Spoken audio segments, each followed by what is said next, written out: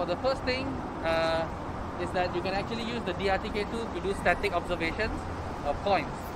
So you can actually use it standalone like this without the remote, and you can record all your data. All you need to do is set it on the point that you want, turn it on, make sure it's in mode 5. Okay, now first you're going to see the LED red, so that's starting up.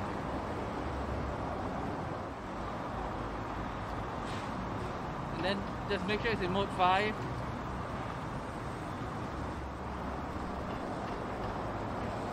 Now once it's in mode 5, it's going to reboot once. Okay, so the first thing to make sure that it's in mode 5 and running, you'll see the right LED blinking 5 times, and the left LED will be green, meaning it's broadcasting. Now on the middle LED, it's red, means it's just powering up. Alright, it will then turn sort of a yellow or light green. That means it's acquiring fix, and once it's in dark green means it has acquired fix, and it will start recording data. For the reference, today is the 22nd of June. So you can see it's light green now, or yellow. Alright, so it's dark green now, and it's 4:01 PM. Notice when doing data recording, the data recorder rolls over every hour. So let's say if you start recording at 4:15 PM, it's going to create a file at 4:15, and once it reaches 5 PM, it will close the previous file and open a new file of 5 PM. And then if you keep on recording, it will close the 5 PM file and then open one at 6 PM. Try to have at least 15 minutes worth of data. That seems to give a good balance between duration and quality of a GPS fix. Okay, so it's roughly about 15 minutes already. So you don't have to do anything. All you have to do is just turn it off, and it will stop recording by itself. Okay, so we'll just go back in the office and then check the data out. Okay, so we've collected the data. So we're going to download it from this stick. What you're going to do is, now beneath here, you'll have a cover, a rubber cover that says USB. Okay, beneath, if you open it up, it's a bit tight from the weatherproofing, but yeah. Once you have it open, inside is a USB female socket. So all you're going to do is just take a Type-C cable, stick it in, alright, and turn it on.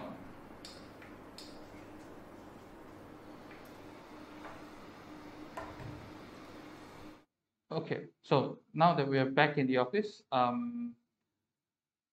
so first thing is we want to get the data out from the D-RTK tool. So we powered it on, and we've connected the USB cable.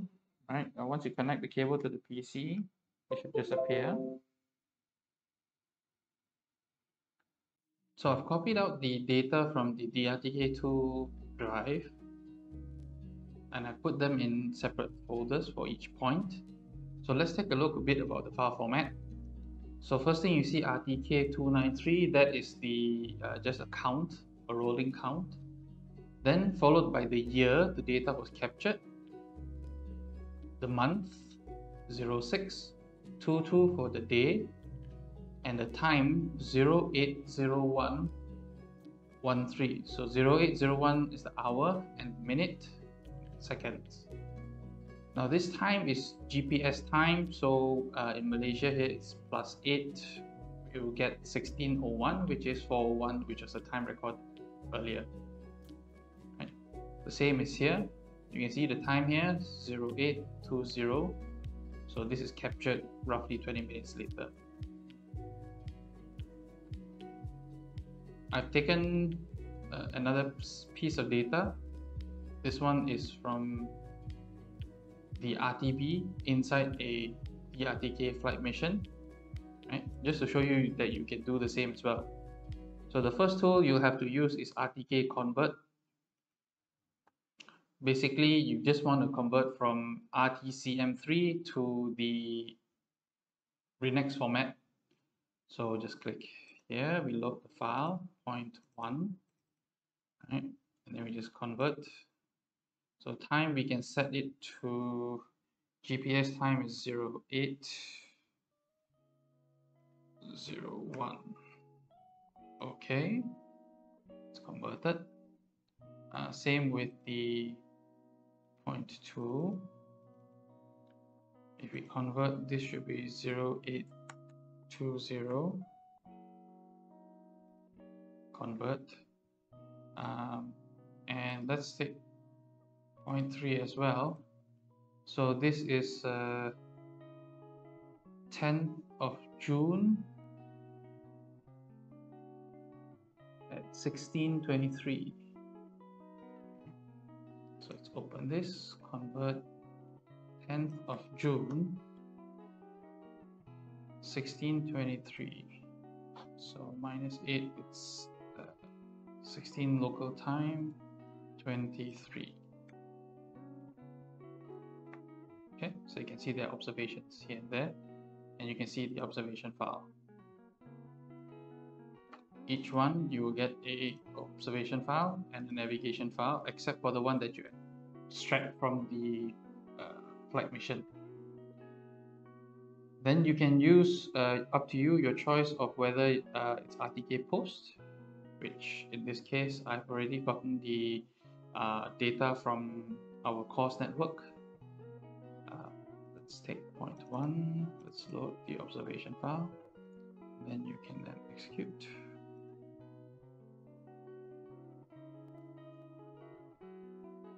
Okay, so as you can see, we can plot out the exact points. Okay, you can get a coordinate of where the points are, right? And you can see the actual point-by-point processing with the standard deviation. Okay, so with this data, you can basically PPK every position that the stick was placed at. And the longer you place it there, you will get a larger average, a better data, larger piece of data through averaging. Okay.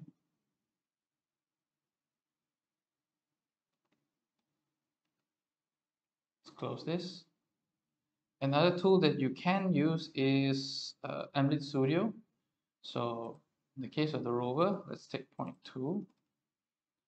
Base, we take the Renex data from the course network and navigation file, and then we process it.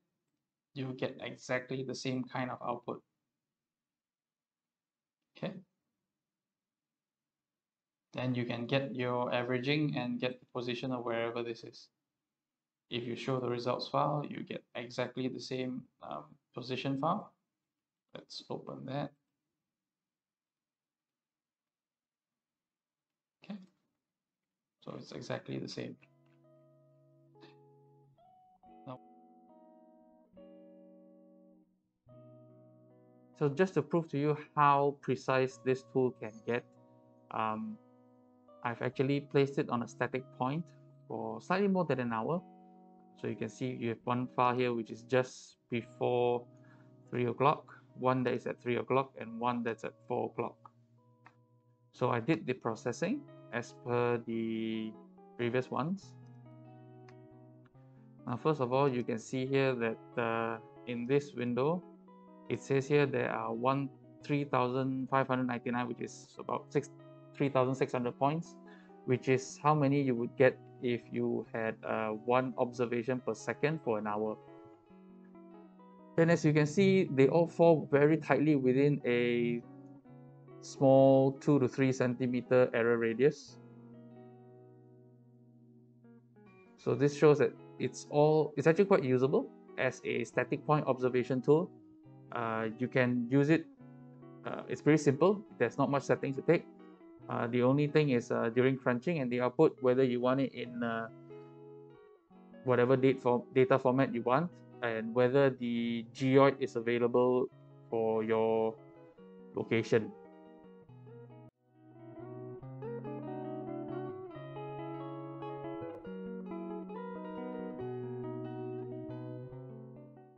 So, tip number 2.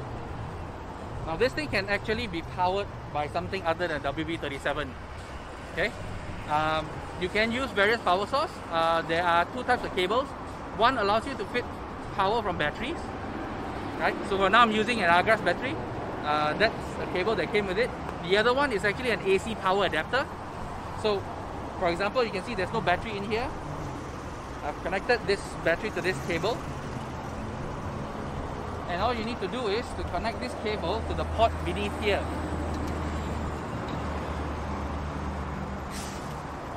Right? Once this is in, you can then turn it on. See? So you can actually use this for very long-term static observations. You'll need at least a 4S. It will take anywhere from 4S to 12S batteries.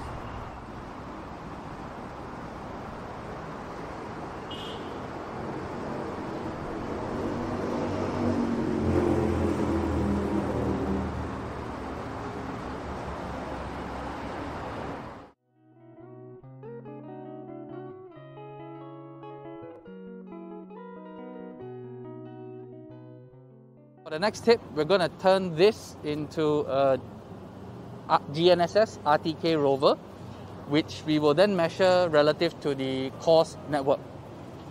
Right? So the first thing is we got to turn this on. And then we're going to have to set it into mode 3. So to set it into mode 3, what you do is press and hold till this green and the M button till the green LED turns yellow. Right, it's yellow. Press until it blinks only 3 times.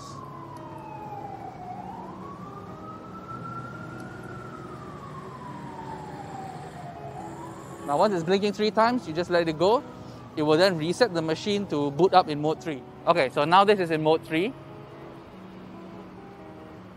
Right, we're going to link it. So to link it to mode 3, what you do is you hit this button menu here. Go down to the aircraft, choose handheld stick, then press linking. Handheld stick, walk with network RTK. So this one means you're going to work with the course network, and this one, walk with mobile station. This one means you're going to have a second DRTK2 placed on a known point. So you're going to press OK. Alright. Then basically it's going to tell you you're going to need a strong connection. Press OK. And there will be step-by-step instructions. So, right.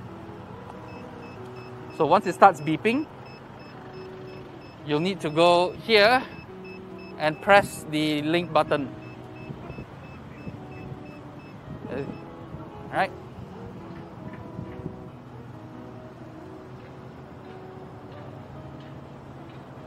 So once it's linked, you're going to have to set it to your network. Alright. So you just have to set up your course network parameters. For our case, we're going to blur this out. Just tap connect. Okay, done. And then close. Now, if you go to plan here, and say walk with RTK, you'll see it's trying to get a connection. So if we tap in the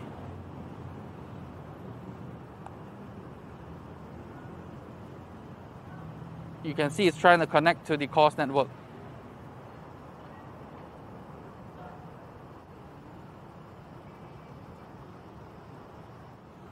Okay, so we finally got RTK fixed.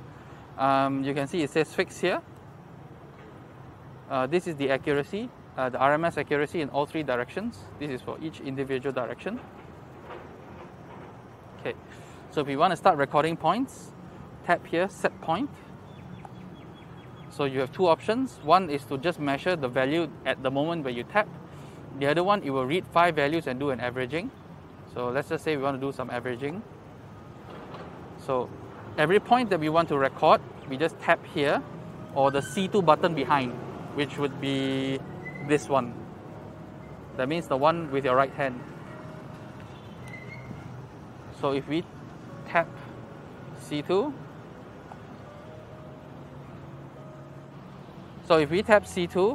it will then ask us to set, so we can call it point 1, TBM 1, station 1, whatever we want to call it. So that's what the point prefix means. Device altitude is the antenna face center to the tip of the bottom distance, which by default is 1.8011 meters. So unless you've actually changed the mounting method, you most probably won't want to change this. Label is where you insert the values for, let's say if you want to give this place a name. So if you want to call this the roadside nail or station 1 or something like that, you can put a remark here. If you're happy, press save. And then you can carry on for every other point. So you just keep on tapping C2 until you're done. Once you're done, tap save. You want to give this basically this will be the name of your project. So you just tap here. Let's call this demo. Done. All right, and then we save. So this will be our entire job.